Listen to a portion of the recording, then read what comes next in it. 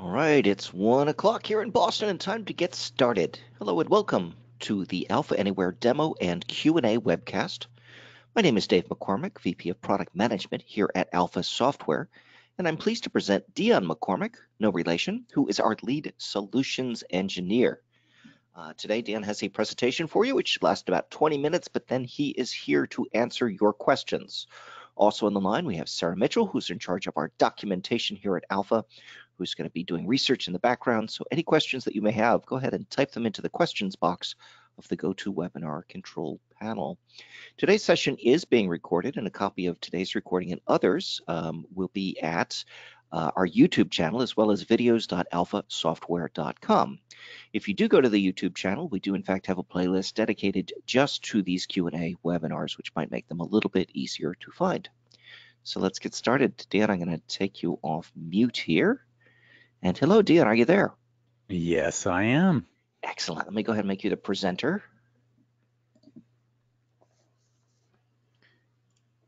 Well, thank you everybody for joining us. Thank you, Dave. Coming through okay? Coming through.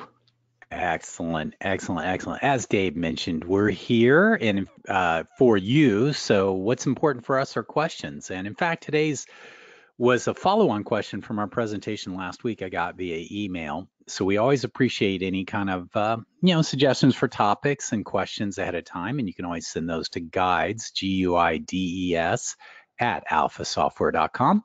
And we use those to guide us as we do what we need to do in the webinar. So today we're going to follow up a little bit on some stuff we touched upon last week, which was using the control bar and building sort of desktop web interfaces. So we'll kind of recap that real quickly, and then we'll go into sort of an extended discussion about a specific part of that there. Well, but with that in mind, first I wanted to say thank you to everybody for taking time out of your schedule. I know we're in a summer schedule this time of year, and it's always very intriguing and interesting because it kind of changes things around.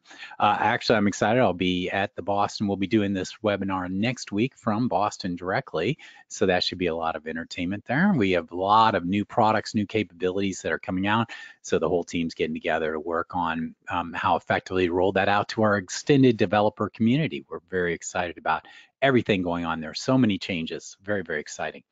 So that said, I want to remind you also that, as Dave said, we post these each week to the video library.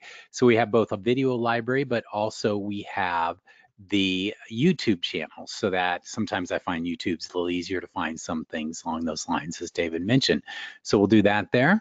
And also, as again, Sarah's doing an amazing job of continuing to enhance the documentation site. We'll be talking about that a little bit more today. And in fact, we'll probably have some good links for some of the topics I go over today available for you from there.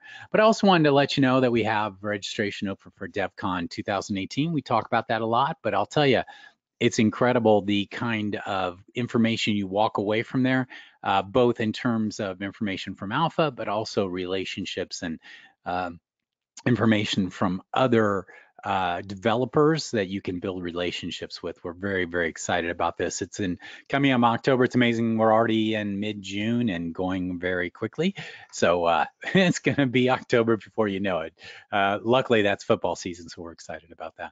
So with that, I want to go ahead and dive into our presentation today. And remember, there is Transform Tuesdays. So if you're interested in learning more about the Transform product, my esteemed colleague here, Dave, runs a weekly webinar on Tuesdays. I don't think we had one this week, but mostly weekly. We did not do one last week. And for those of you who were signed up for it and then did not get a notice that it was canceled, I apologize. I'm going to send those out by hand next time rather than using the GoToWebinar system. Yeah, so bad Dave. I got a few people going, hey, where is it, man? I know. Sure not here, so sorry about that. You know, and we really do appreciate you spending time with us, and it's really gratifying. I actually had a client who was saying, hey, what happened to the Transform? Obviously, they're more interested in Transform than me, but that's another issue. I'm not going to go down that road. So, damn you, Dave. Oops, we're going to have to bleep that out. But what's interesting is that they were talking about, it was actually a developer manager, and he's just saying his team really, enjoys these kind of presentations, gets a lot out of it.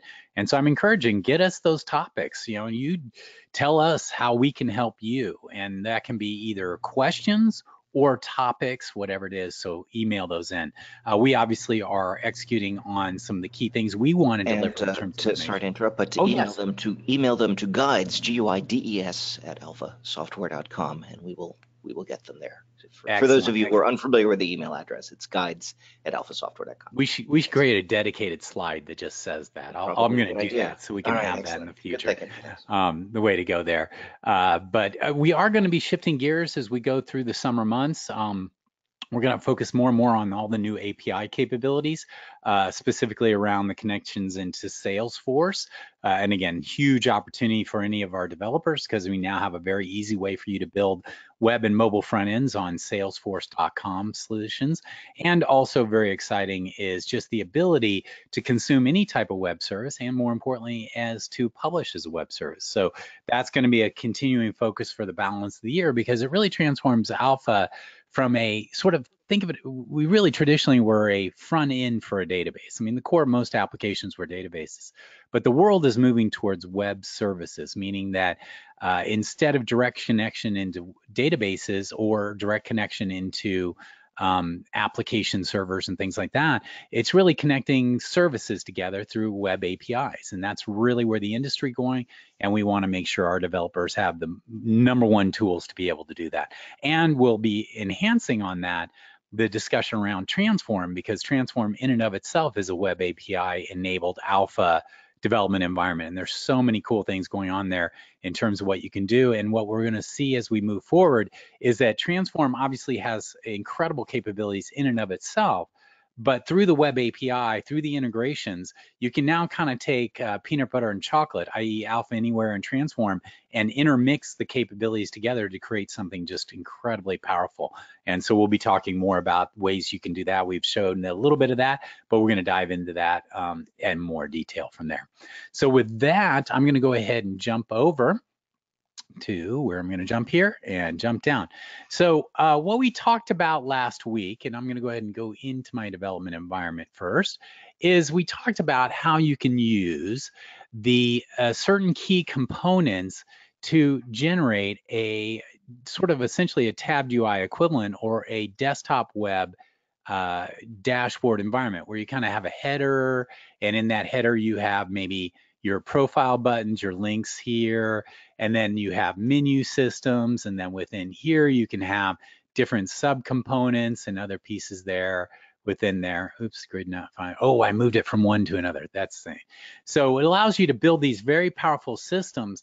And traditionally we've used the tabbed UI, and tabbed UI is awesome. I really enjoy using it. But I'm also starting to see more and more that because of the new control bar, the menus, etc., you can actually achieve a lot of what you do with the tabbed UI, but actually add a lot more flexibility and simplicity into your system. So in my discussions last week, we talked about how you could take the following components: the panel cards, panel navigators, layouts, the control bar, and the menus, to develop these essentially very powerful user interfaces for a desktop web. Thus, not necessarily using the tabbed UI, you can use that, but also rolling your own. But also the other thing is through these, you get, and we talked a bit about it, you get a lot more flexibility in terms of styling and how you want laid out and the structure of the pieces and how they work together. So we went through that, and again, that's been posted and online there. But what we were talking about before, and we kind of hit it at the very end, was the idea of using the control bar in a very powerful way. And the powerful way that we came up with was that control bars have things called disclosures. So let me go back, and we wanted to dive into that a little bit more today. So, the control bar is used for that very valuable space at the top and bottom of your either mobile or desktop web solution. And in there, you can have a series of icons and other things, but they also have this really powerful built-in function called disclosures. And think of disclosures as kind of pop-up content that you can add your control bar to be able to do it. In fact, I did a discussion on this a while back, and I'm going to run down to my control bar section. There are we, disclosures, okay. Yes, so there's this concept of disclosures, and the idea behind the control bar disclosure is that, you have a series of buttons either at the top or bottom of your screen, and when you click on one of those buttons, you want to be able to show sort of pop-up content. So the initial use of pre-built disclosures were things like, I want to show like a waiting message to the user. And it kind of was driven from the mobile standpoint, from the mobile world. But obviously you can use control bars both on mobile and desktop web. So it started out sort of like, hey, when someone clicks on something, there may be like a sync operation or a Ajax callback. You want to tell the person, hey, there's some, I'm waiting for some content. So hold your horses, wait, and I'll get that done there. The other is maybe you want to ask some simple questions like, hey, here's a notification. Like I clicked on a button, it said it did the search, and then I want to notify the person that it's been completed. Or I want to kind of ask them a simple question saying, hey, do you really want to do this kind of scenario? So disclosures were a way to pop up. You'll kind of see, it's hard to see, but below that is the actual control bar. It pops up that message. Well, we started playing with it and the development team got into it and they said, hey, you know what? We can now do very powerful things where we can actually have custom disclosures where when you click a button, you could actually bring up almost a whole form. And you can actually see this. An example of this is here. And it's hard to see, but basically you have a button right here and then it's slid down this content area, and then that content area has a set of more buttons that are associated with it. So instead of taking up all this real estate, you can kind of start creating it. So this could either be a pop-up that shows, for instance, some other buttons, some other commands, or it could be like a pop-up with a series of questions, like almost like a little panel or a form that can pop up to allow them to adjust it there. Now, I'm going to show you how we build those. And there was actually an original way that was done through HTML content. That was the original there. And then recently, we've added an easier kind of way to do it. And I want to show you both methods so you kind of know what there are, because there may be different reasons you want to do them. But I also want to show you definitely this injectable content because it really makes it very, very easy to add powerful disclosures to your pop-ups. So let's go back into my development environment here.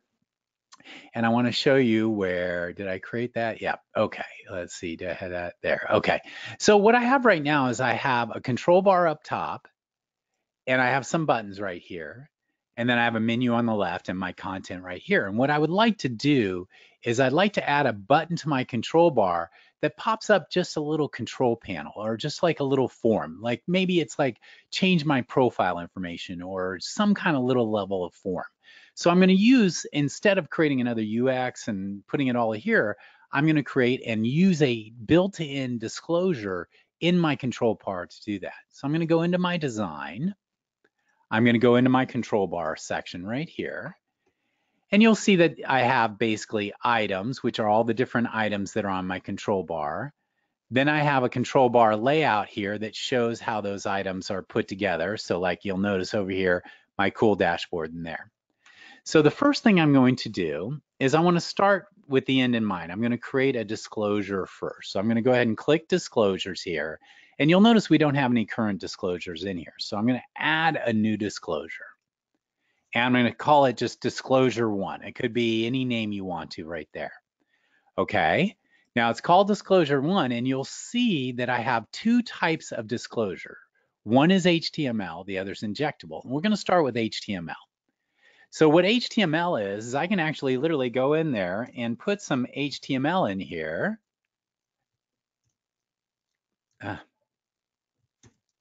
Hello, webinar. Oh, I'm having a keyboard issue today. It's a webinar. Sticky keys. Yeah, By the it's way, weird. what's the temperature down there in Austin today? Apparently That's probably it. It's in the mid-90s, so yeah, it's not that pleasant there. Okay. So you'll see right here, I can have this little text right here. So I'll click OK. I'm just going to make this very simple. That all I'm doing is putting in. So I could define my form and everything right here, and I'll show you a little bit more. We can do that. So I've created a disclosure here. Now what I want to do is, per my thing, I want to have a button that will open that disclosure. So I'm going to go over here to items. I'm going to add a new control bar item. And I'm going to call this disclosure button 1. And you'll notice there's a special type of button in here built called disclosure button. And I'm going to go here to disclosure button 1, and I'm going to tell it, okay, for this button, when the person clicks on this button, I would like the disclosure to show my new disclosure, disclosure number 1. And I'd like to explain it and tell it where to show it. So I'm going to use this flyout as an example here, and we'll come back and talk about that a little bit more. So I created my disclosure. So think of that as my little sub panel or my little form. And in this case, it just has a little piece of HTML. And then what I wanted to do was I created a button that will open that up. Now I've got my button, but I need to actually show it on the control bar itself. So I'm going to go back here to my layout, and you'll see I've got a button here. So I'm going to add that in, my new disclosure button, and I'm going to make that the first one. And you'll notice now that I have my new button here. And in fact, let's go ahead and go back here and go to this disclosure button, and let's make that a I'll say disclosure 1. And so when we actually see it on the layout, it's got a little text right there. So I'll click OK. Okay, so I've added my disclosure. I've added a button to show it and put it on there. So now you'll see right here, I have disclosure number 1. And watch when I click on it, you'll see, hey, check that out. Below this, it showed my HTML. So this is a very simple version where all I'm doing there. So that could be like a message, or it could be whatever you want it to be. So let's do a couple things. Let's go ahead and modify that disclosure to make it a little more interesting. So I'm going to go back into my control bar. I'm going to go into my disclosure here, and I'm going to go into my HTML. And I've got my standard HTML here, but I'm going to go ahead and insert a sample disclosure HTML. And this is just a sample. So as you can see, in here, I have some HTML, I have some styling, I have some input fields and things like that. So already it looks a little confusing, it is, and hence why we added some new capabilities. But I want to show you this first. So you'll see you have these controls and other pieces here. So now in my disclosure, instead of just a simple piece of HTML, I have a full form in HTML. And you're welcome to build your own forms in HTML and do it. So now I'll open this disclosure and you'll see, oh, notice there's a field and field here with an OK cancel button, etc. So in that case, now I have basically a disclosure that shows an HTML form. And that works really good. Now, the one thing about that, though, is that as you can see, you kind of have to be a little bit of an HTML person to really figure this out. There's, you're putting in div, labels, and other things like that. That's a little hard. I tend to like things a little simpler, to be honest. And for the first version, this is what it would happen, but now they came up with a great new capabilities here. So what I'm going to do is I'm going to go in here and I'm going to add a new disclosure. I'm going to call that disclosure number 2. And I'm going to go ahead and go to my items here. I'm going to add a new disclosure button. So I'm going to call it disclosure button 2. Okay, and I'm going to tell it that the disclosure I want to open up is that disclosure number 2. So again, and then I'm going to go to my layout, and I'm going to go, I'm going to go back to my button here, and I'm going to make this button look cool. I'm going to say it's disclosure.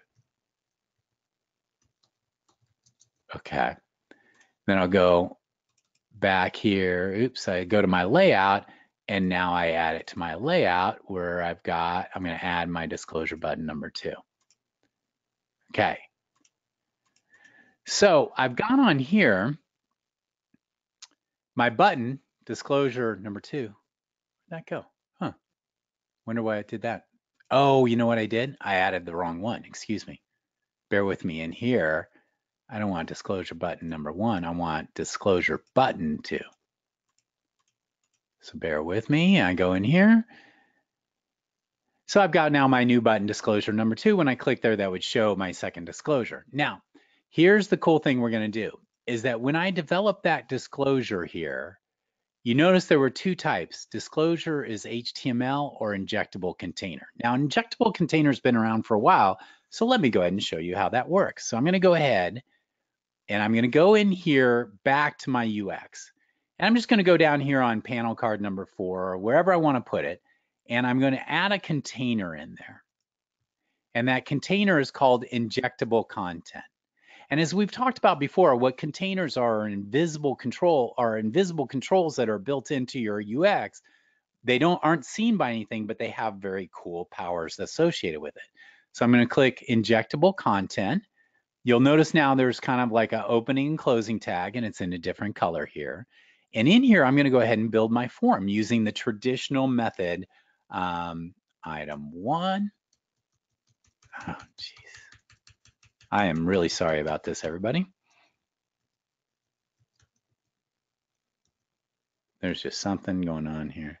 I think it has to do with have to reboot. It's parallel. Sometimes it kind of goes a little crazy sometimes. So. Oh, it's lost your keyboard. Yeah, I know. So item 1. In the meantime, we're getting some great questions. So please keep sending in those questions. Oh, good. Yeah. I'm going to do item 2 and item 3. So I've got my 3. Like I'm basically building a UX form, and in there I can then also have, for instance, a button. Say, do this. Okay. And I'll add in here a little image. I'm going to put that up top so it's kind of interesting looking. And I'll go in and select the image name. I think I have a built-in one. Nope. I'll just create an image using an SVG icon. Something really cool. Okay. And I'll put in some static text. Requirement. Okay. So, this is traditionally how you set up and do this form, and everything here works the same, but I've got this thing called injectable number 1. It's an injectable comment. So now I'm going to go back into my control bar. I'm going to go to my disclosure here. I'm going to go to disclosure number 2, and now instead of HTML, I'm going to say use an injectable container and use injectable number 1. And I'm going to go back to my button here, and I'm going to make that a flyout one here. Okay. So now watch what happens. I go into my working preview. I've got my first one. Remember this was defined with HTML. Now I'll look at disclosure number 2. Wait, did I not do that right? Wait, what happened there? Live demo. Let's see. Make sure I disclosure number 2, injectable container, items, disclosure button number 2, disclosure number 2, and let's just grab another one here. Did I do something? Let's see. Okay.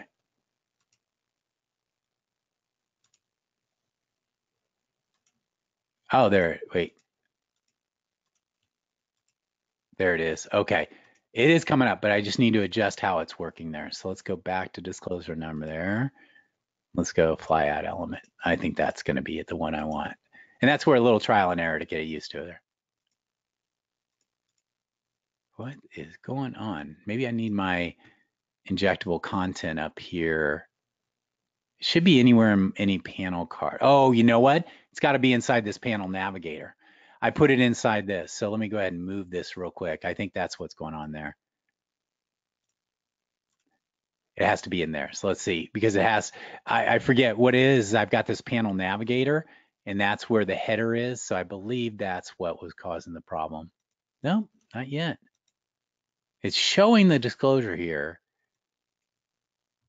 Maybe I've done it wrong. Let's see. There's my disclosure. Well, let me go into my second one I built. I'll go, it's my structure here. The backup plan. Sorry, Bear, there, where I have a button here, and it shows right here. So let me go ahead and adjust that real quick. I've got a backup. I'm learning slowly but surely here. Control ballot layout, go right here. Layout number 1, we'll edit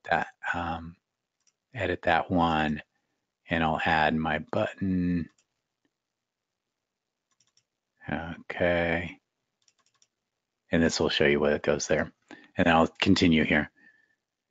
So I've got my button. You'll notice it comes right here. Okay, so again, the idea is I've got injectable content. I can put anything I want in here. So for instance, I can go in here and put anything like a list, a view box, image, anything I want. It's just a UX construct that we've done before. In my control bar, I have a disclosure, and that disclosure is pointing at that injectable content. Then I have a button here that says show that disclosure. And then on my layout, I actually add that button here to that layout. Now, the cool thing about this, and this is where it's really powerful, instead of the HTML method where if I needed to change how this worked, I can just go over here and say, you know what, I'm gonna call that button. I'm gonna add the text in that button to be submit. I'm going to make that a image followed by text. I'm going to add the image name to be another image here. Let's say it's something like this, just for giggles. I'm going to add a new field in here because I want to add a new field. That's going to be 3. Okay. And you know what? Let's put this all in a frame here. And let's make this a frame. And I'm going to say this settings. Okay. Now notice that none of this is shown. The injectable content is not actually shown. Now there's my settings. See, I've put in my bounding box. I've got my new field. I've got my submit button here. And I didn't have to go through all the figuring out HTML. I just created essentially like a little UX kind of thing. And another nice thing is that all of these fields and stuff like that, the button, like if I click on it, I can add action JavaScript, do whatever I want to do, and it handles it. So what the control bar is basically doing is saying, hey, when you click that, I'm going to show this content for you. And now I can just manage that content there. So that's a really powerful. So again, we started out originally when we created the original control bar, the development team, when they created disclosures, used this HTML method, which turned out to be a little complicated, and it kind of, it worked, but it was like a little bit more work to put this together. And then they had the brainstorm, and the idea is that, hey, why do that? Why not just use an injectable content, which is something that's been done and used for some time now, and do that from there. Now, I want to show one other thing. You'll notice now that when I click on this button, it kind of pops down here. Now, how did I tell it how I wanted it pop down? Well, if you go back to your control bar, go to your disclosure, you'll go to the button here. You'll notice that the display type is set right here, and there's a whole bunch of different display types. And what display types say is basically where and how am I going to show that content, that disclosure that you would like. So I'll show you another example of one is outside after, and I don't know if that changes it very much, but let's go ahead and let's do screen top. Let's make it directly different. And you'll see when I click here, it actually talks about, well, how does this work here? It's kind of like, so these are all different ways to display that disclosure. So let's go ahead and go into that disclosure here. Click that. You'll notice that it did it up here as top. And I'll go way back in here. We'll go ahead and change this from screen top to screen bottom. Let's go ahead and show this here. And you'll notice it popped up from the bottom. Could be kind of useful in certain situations. And then we can also go in here and say, let's do a cover. And you go here and, oh, it's kind of doing it. It's actually inside the control bar itself. So that's kind of, there's a whole series of one that will actually show it not in the content area, but actually within the control bar itself, if you're making a little larger control bar. So you can kind of play with the different ones here. Now, the other aspect about it is that when you set the display type, you have aspects to say, for instance, how do I want to do the sizing of it? What are my margins? Do I want to animate it?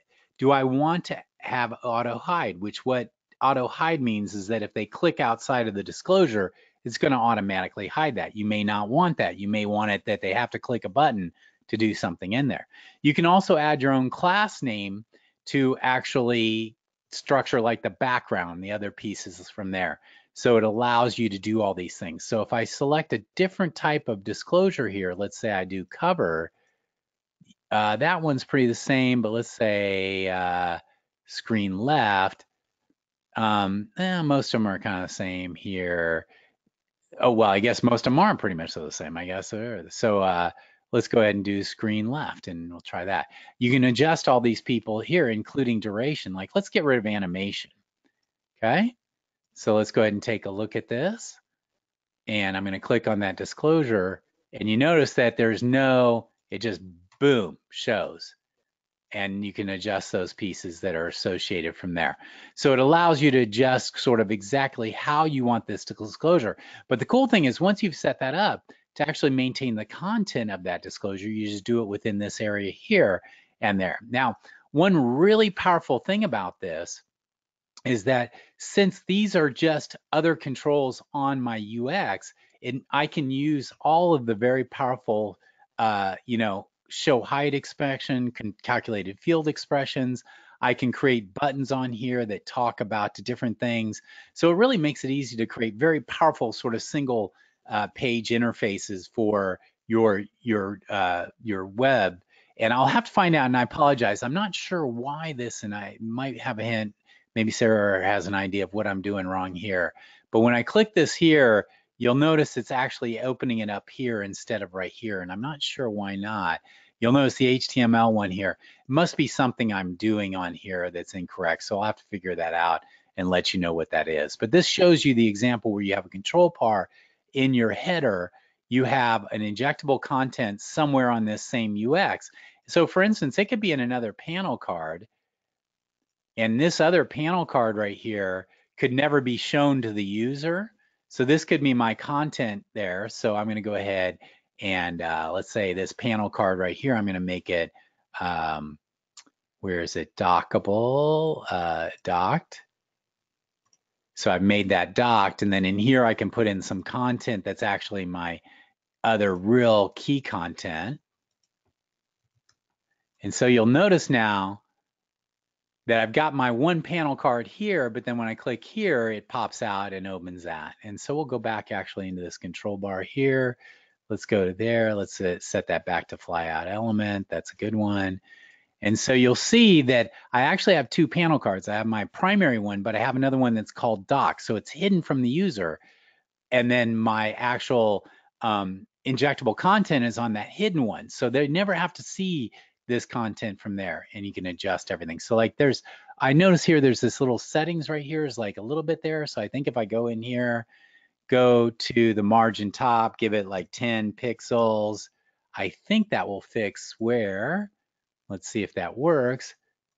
Now notice I put a little fit there, so it looks a little better on that screen. You have a lot of fine-tuned control over that in the system of terms. And what the disclosure is, if you think about it, it's like a hidden content area that is displaying that injectable content in here. So I can, change exactly how that works in terms of the background, location, padding, margining, all those kind of things there. And the beauty is that it makes for a very clean interface because you can add these disclosures that pop up that content information whenever you need to use it. In my previous one, just to let you know, is that you could also use a similar method. Is it this one? Where is it? No, that's disclosures. I think it's button 1 that does that. No, I did. There it is.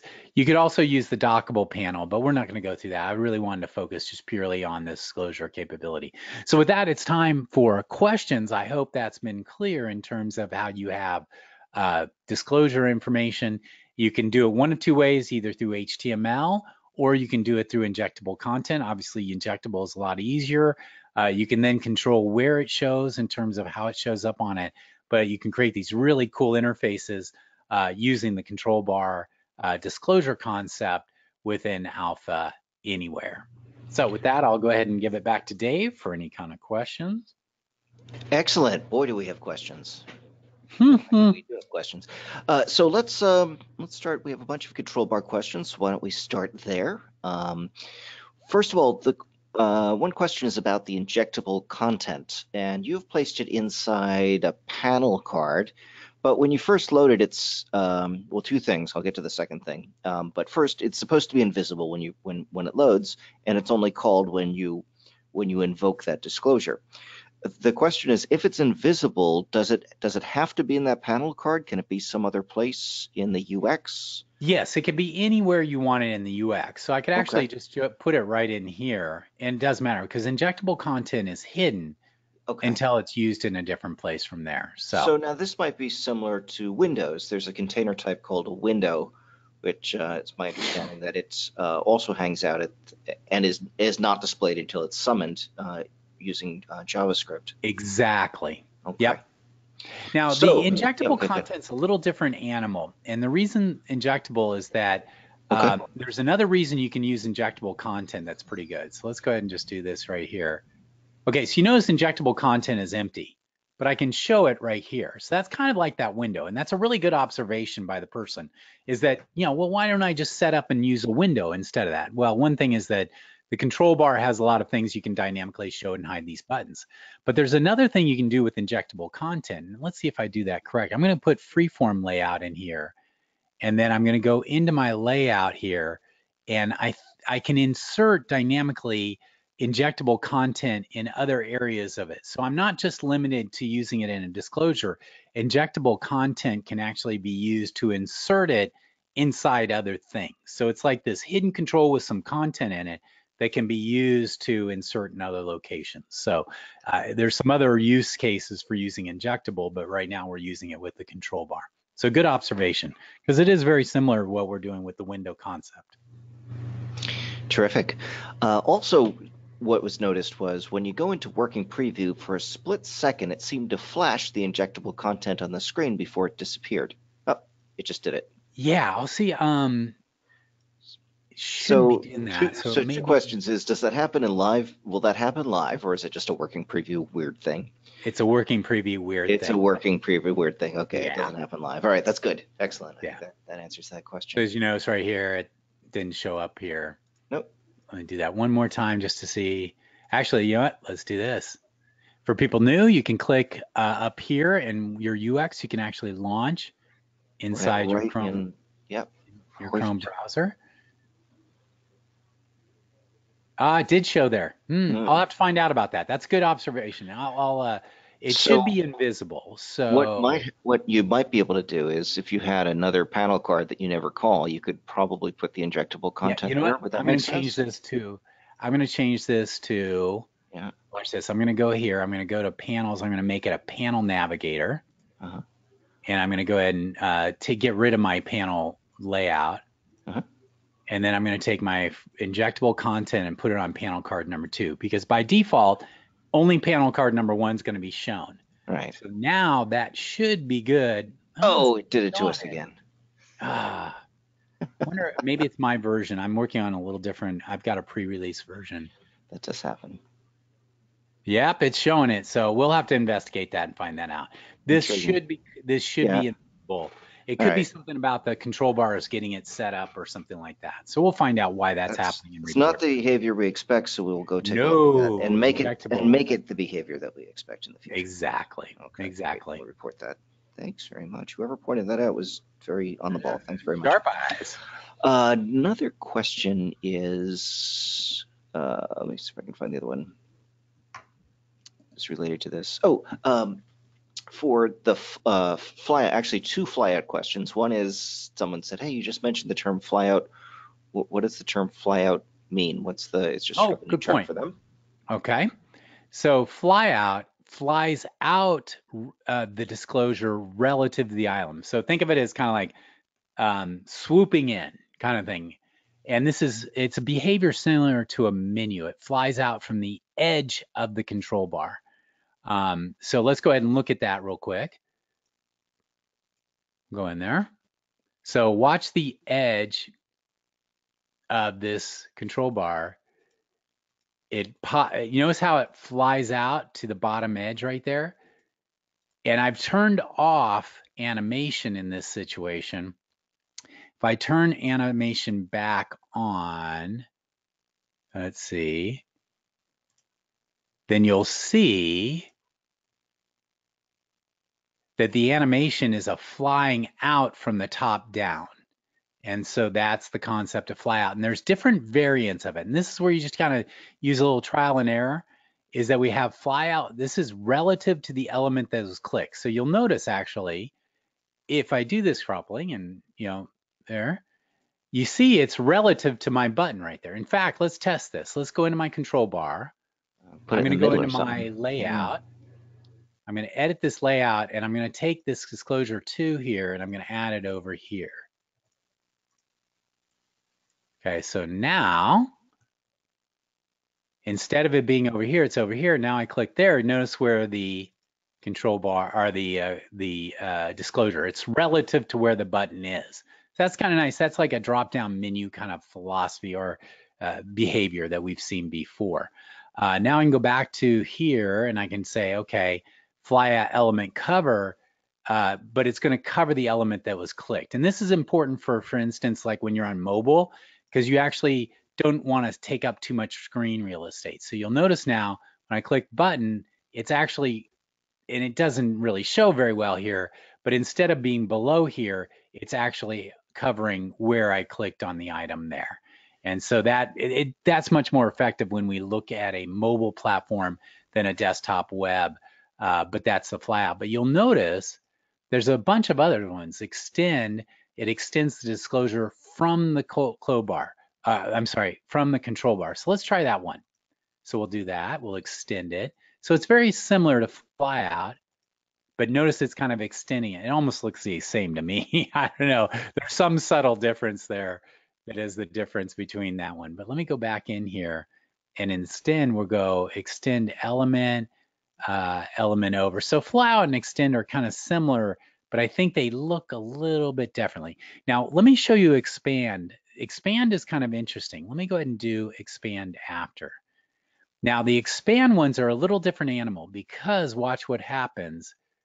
It actually, you don't even see it because it's actually happening inside the control bar. So let's go to this control bar here, and I'm going to make this control bar, let's say 100 pixels tall.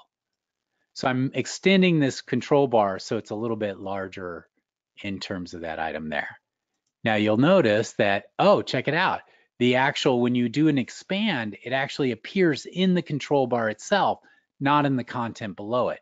And there may be situations where you only want to show, you don't want to actually cover your content. You want to basically show temporarily over your control bar this content, like maybe a menu or something like that that will cover your control bar. But again, this is all about, there's some great documentation in our documentation system. If you go in here, it actually tells you exactly what that behavior will be and what it does. And you can like play with that and see how it works from there. The other thing to realize too is that you'll notice that, let's go ahead and go into my working preview here. And I think I've reset it properly.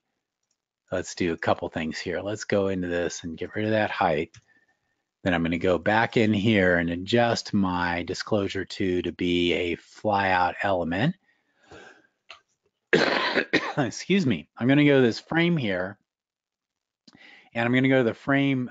I'm going to go go here to my control bar. So let's go ahead and show you what that looks like. So you'll notice that when I click here, I'm seeing what's below here. So the reason why is that a disclosure by its nature is a invisible kind of panel, because here's the deal. You may want to show what's below that. If you're on a mobile platform, you may want to have kind of like see the background bleed in so they aren't confused. They see this thing pop down, but they say, oh, look, something slid over my other thing. But you can take control of this by basically saying the cover, let's go ahead and do this real quick. Let me go ahead and adjust that.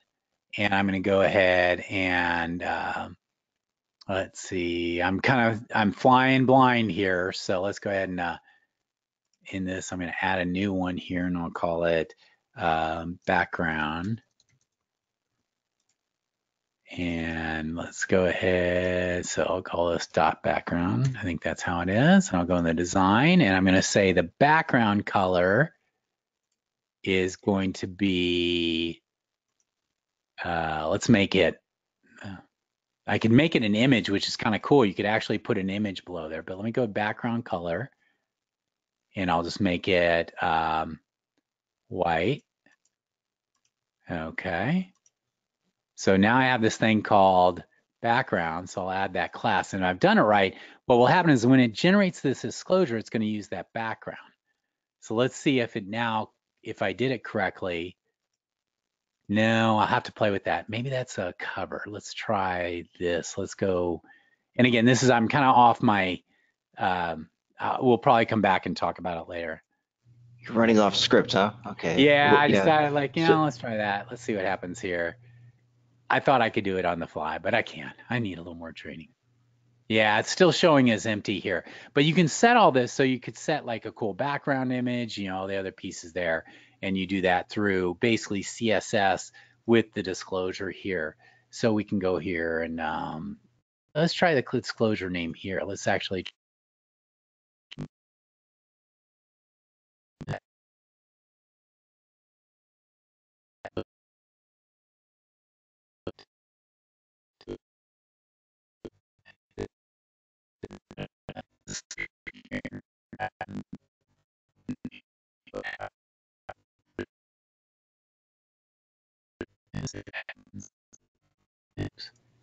could be how I defined it. Well, we'll go back to the questions. I don't want to waste any time, but you have a lot of control over making it look really sharp by doing the CSS. Right. That was actually one of the questions. Was it looks like it's clear. Is there a way to set the background so that a property of the control part is disclosure? Yeah, and it looks like it is. Maybe the CSS may not have been set up properly, but that's where you go and you find it. So we have actually two questions that came out of here. Is the disclosure injectable content? Why is it showing up? And the second side of that is like how to make the background solid. So we'll do a little research in that. Wonderful. Nothing like doing these things live. All right, let's see what else we've got here. See, flyouts. I'm trying to see if there's anything else control bar related before we move on to our other questions. Let's move on to our other questions. Okay, great questions. Questions. Here is a quick question. Is the latest release of Alpha able to connect to MySQL 8.11.0, which is the latest general release? And the answer is it should be. If you run into any issue, we could certainly take a look. But if there are any issues, we will be very happy to update our driver to make sure that it does work with MySQL. It is one of the native drivers that we've actually created to work with Alpha. And if you're finding that it is not working, for any reasons, just send an email over to guides@alphasoftware.com. We have a person whose job it is to make sure that all of these connectors here are working perfectly and are keeping up with the latest versions. So if you run into an issue, let us know. As far as we know, there is no issue with the current general release of that. Excellent. And you'll notice we support both MySQL and MySQL v4.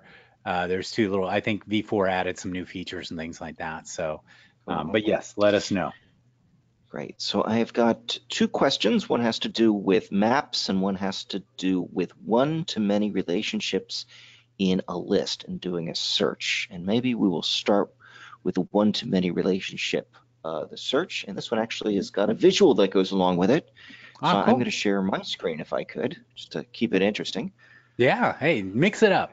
And they've I will. Yeah. So this person was nice enough to send us a screenshot, and they have blanked out the data that you're not supposed to see. So as you'll see here, very heavily redacted. It looks like an FBI document about the Roswell. Yeah, exactly. Are you part of the Mueller probe, or is this part of that might be it? I can't tell you anything. Here are all the people under indictment. Here's what they're trying to do.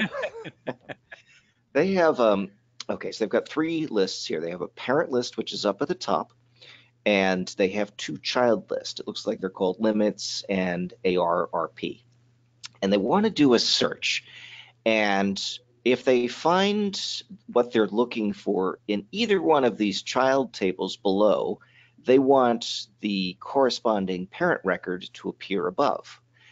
And so far it's doing it, but if you take a look at that ID here in the top one, you'll see that for every child record, they're having a duplicate of the parent. I see. So it's not doing a one-to-many. It's basically showing every matching. That's probably just an internal behavioral thing. Yeah. Okay. So yes, okay, I see. So the question, I guess, is can we filter that list so that it was just down to the ID?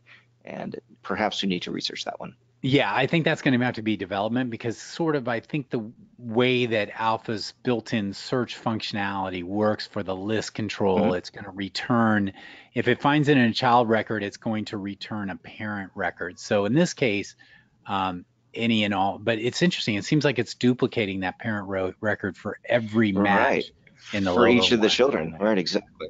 Yeah, versus You know just what? returning the one. I'm gonna send that question along to development. I've got the email of the person who sent it in, and let's see if we can find an answer for that because I have a suspect that could be used in other cases as well. So Yes, indeed. we will take a look at it. Nice looking Great. interface, by the way. It's a tabbed UI I'm Isn't that looking at, nice? and nice little Yeah, icons for those buttons. That is very slick. I that was the really first like thing I that. saw. I thought that was really, really nicely done. Yeah, Yeah, and thank you but very still much for using the sharing. tabbed UI metaphor Yeah, up top and all that. So yeah, excellent. awesome. And I All right, also let like me. on the right hand side the little plus, the three icons on the right hand side next to each list. Oh yeah, That is very very slick. nice. Nice, Yeah, nice. very nicely designed. Yeah. Cool. Thanks very much for sending that in and letting us share it. We appreciate that, and we will go and find the answer for you. Let me go ahead and make you presenter again, and we'll move on to the next question. This one has to do with maps, and Maps. you would call it geofencing, not the kind that where they track your cell phone, but Right. where you're doing more where you're looking within a range of areas. So some are just sort of general questions here, but let me find the exact question. And the exact question is, they have a map, and on the map they're placing markers based on longitude and latitude. So, but now they also have another set of longitude and latitude fields, which they calculate, and they want to do a search that's in an area that's defined by these markers. Is that something Alpha can do? And if so, can we do it? Is it disconnected or is it connected I'm going to app? assume I'm going to assume it's a Okay. connected application, which So it the brings up a way, great point. Yeah. yeah, Hmm. and that's really critical because the way I would approach that is that the cool thing about modern databases is they have spatial, pre-built spatial capabilities. So you can do what are called spatial queries. So the way I'd probably do that is do it as an XBasic callback. And in that XBasic, so let's try this here, MySQL spatial query. Okay. So what you can do is, and again, this is, you can, and I'll try and find, oh, there it is right here. Okay. Um, so basically that's defining a polygon on the screen. So, okay, so you're back. So let's take a couple things. So first, your first set of like locations or whatever they are, like places. So you have them all there. Each one has a latitude and longitude that's associated with it. Now, in there is a type of when you build your database, you can also create what's called a geospatial field. It's called point for MySQL, geographic for SQL Server, and things like that. But basically, you're installing in that column the combination of the latitude and the longitude as a point, and that's a known geographic kind of thing there. So one thing that's, if you've got your first table that has all your places in it and it's got lat and long, you're going to have to add another column that is a geography field that is probably a point field here, because then what's great about that is there are built-in queries that say select in a sphere, like for instance in a circle there. So for instance, in this case, I give it I give it a latitude and longitude point, so on there, and this query in the database will return all the records that match that. And you can also do that with polygons here. So it's a little bit of work in terms of understanding it. So what I would do is you can basically, so in your first list, you have all of your potential locations.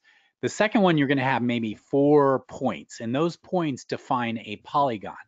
Well, what you do with those 4 points is then you take those 4 points and you build a query out of it, send it to the database, say, hey, query my original table with these 4 points using the built-in geographic there. And then that's going to give you back a list of fields with their latitude and longitudes. Then those can be used to then update your map on your device that would then show just those locations that fit within that polygon. So in that case, that would be number one. You could use the database itself to do that. Now, that said, option number two is our friends at Google Map Find in Polygon. Okay. Now, option number two is you can, let's see, you can use Google Maps API, and that potentially could give you the same result. But I'm a little fuzzier on how you can do that. So in Google Maps, you can define these things called polygons, and I think you can search within polygons to find contents within there. And in fact, built into Alpha is in the grid component is pre-built functionality that does that. It's really cool. We can actually do geographic searches within it, and you can literally draw on a map. And actually, Sarah, if you're online, there's actually a great video of that on, I think it was the V11 added that capability where in a grid, you could show a map, and then in the search area, you can do that. So, I mean, I would kind of do things against the database, because then you get a lot of really other cool, powerful things, because you can enhance that by submitting other like pieces of data. So for instance, let's say I have locations and I have their latitude and longitude, I have their point location, but I also have some other data, like what kind of location is there. Then I could build up that query and say, okay, here's my polygon, find all the locations in here. And by the way, find all the locations that are ice cream shops or taco shops or whatever it happens to be. And then I can dynamically update my map. Now, the important thing to realize is that is a connected aspect, meaning that you're going to do things connected there. And so you're going to need to be connected because you're going to do an XBasic callback back to the database, have the database do the heavy work of locating the items within that polygon, but then it returns that data as lat and long, and you can just then refresh your map to show that on the map, show those specific locations on the map. So I would kind of lean towards doing this, but if that's not going to do it, you can use the JavaScript map API from Google developers that allows you to do things like that. Let's see, what does it say? It draws a red circle. This is putting there outside of a specific. So like, for instance, you'll see in here, this is actually, every time I click on here, it's seeing, it's using the API to say, is it inside or outside the Bermuda Triangle? And so there are built-in functions into there that you could be doing JavaScript queries and say, okay, look at, create that polygon and then feed it one after another, or it probably has where you can do bulk, and then give you just those items. But I tend to like the database because it does a lot of the heavy lifting. Plus you have all that other data available. So I hope that gives you some pointers on how to go from there. We've got some new mapping functionality built into it. For instance, we can do map routing and stuff like that now, which is built into it. So we may see this kind of functionality come down the road because we just keep enhancing it as our users come up with these use cases.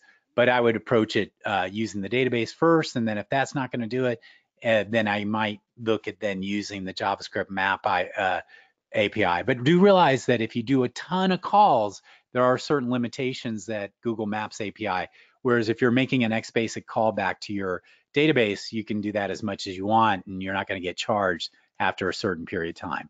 So it depends on your use case, but those are the ways I would approach that from within the system.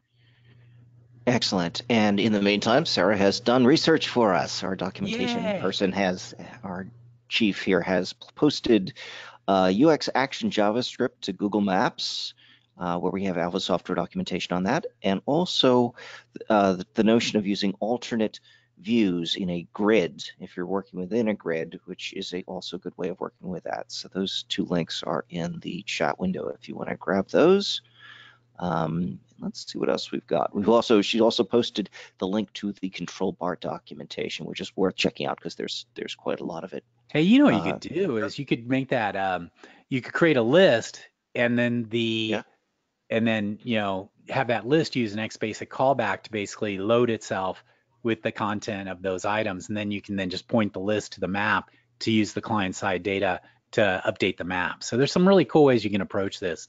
Instead of just a direct XBasic callback, you could maybe create a list, and that list actually is what calls back to the server and says, okay, run a query, which you've passed it the arguments, and then it brings back a list of locations within that area. And then you could use the built-in client-side mapping functionality to say, okay, now update this map by just pointing it at this list, and I'm done. So it could save you a lot of time and energy. Thank you very much, Sarah. I appreciate that. Fantastic. For the questions that we did not get to, please send an email to guides@alphasoftware.com. Otherwise, we fortunately have run to the end of our time. Dan, thanks very much for presenting as always. And thank you everyone who attended, especially those of you who asked questions and helped keep this conversation going and keep other people helping to learn. So we hope to see you next Wednesday. We're also doing a Transform Tuesday. If you're interested in that, send an email to guides,